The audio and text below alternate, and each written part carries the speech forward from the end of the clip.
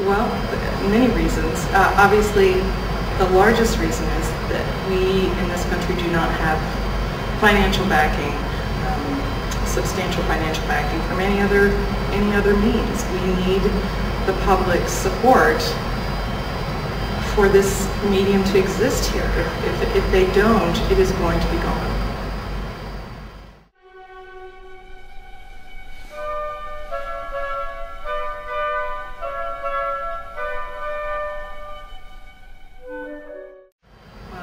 I think this community is so fortunate to have this live arts medium left here in the city that without it, there are not many actual live performances that you can go to that are not recorded sound, recorded music. This is live art in every way imaginable, and you see the singing, you see dancing, you see the orchestra, and there are people playing at that second. And I think we have gotten so away from that in this age of media that you can click a button and play something, but you don't get the experience of actually being surrounded by that. So this community is just so fortunate to have that here.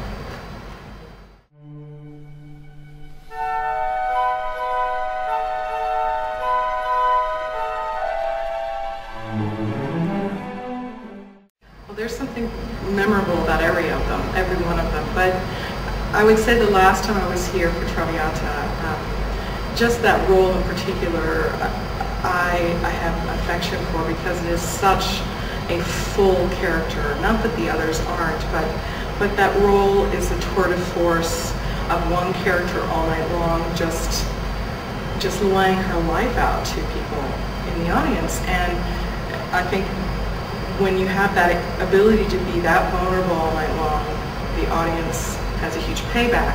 At the same time, I'm hoping to challenge that by playing 4 different characters this time as a tour de force, and let's see if they get the same payback.